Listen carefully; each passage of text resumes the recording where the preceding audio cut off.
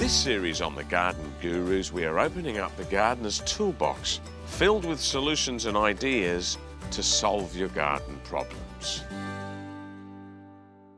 One of the challenges we face in the garden is pest control. You see your beautiful plants being attacked and eaten, and it can be devastating and heartbreaking. But you see, it's all part of the cut and thrust of gardening.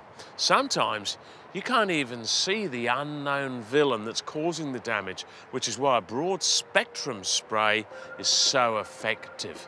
It takes all the guesswork out of ident and control, it simplifies the process, and it gives you that James Bond advantage. Regular offenders that could be causing trouble, like aphids, caterpillars, thrips, two-spotted mite, whitefly, cabbage moth, and grubs, are easily dealt with by spraying, and Mavrik makes light work of them, sending them packing quick smart.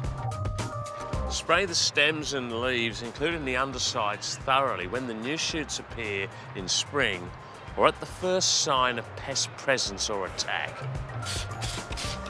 Repeat spray every 2 weeks as and if required.